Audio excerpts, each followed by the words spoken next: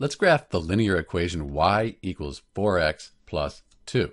And we're going to do it two ways. First, we'll put values in for x, then we find the corresponding values for y. That'll give us a point. We can graph those points. That'll give us our graph for y equals 4x plus 2. We can also use the slope-intercept formula, and we'll use that to check our work.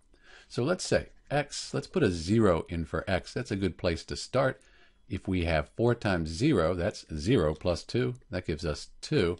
Then how about 1? 4 times 1, 4, plus 2 gives us 6, and negative 1. So 4 times negative 1 is negative 4, plus 2. That gives us a negative 2. So these are the points that we'll graph for the equation y equals 4x plus 2. Let's start with x is 0 and y is 2.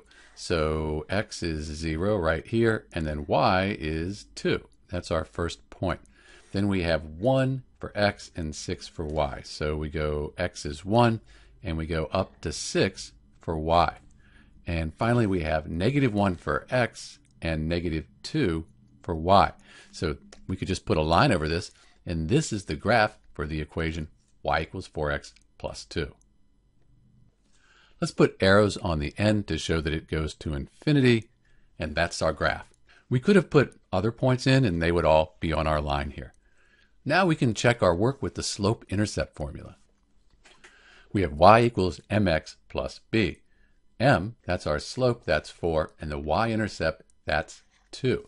So the y-intercept, that's where we're going to cross this y-axis. It's where our line will go through the y-axis. So b, the y-intercept is 2. We go and find 2 right there on the y-axis. That's our y-intercept.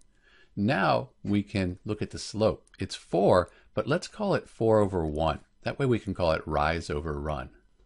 So we're going to rise 1, 2, 3, 4, and run 1.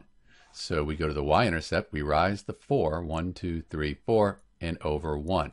And we could do it again, but we'd be off our graph here. So let's do it the opposite direction. Let's, instead of rising and over 1, let's go the opposite direction. We'll go down 1, 2, 3, 4, and over 1. And we could just keep doing this, down 1, 2, 3, 4, and over 1.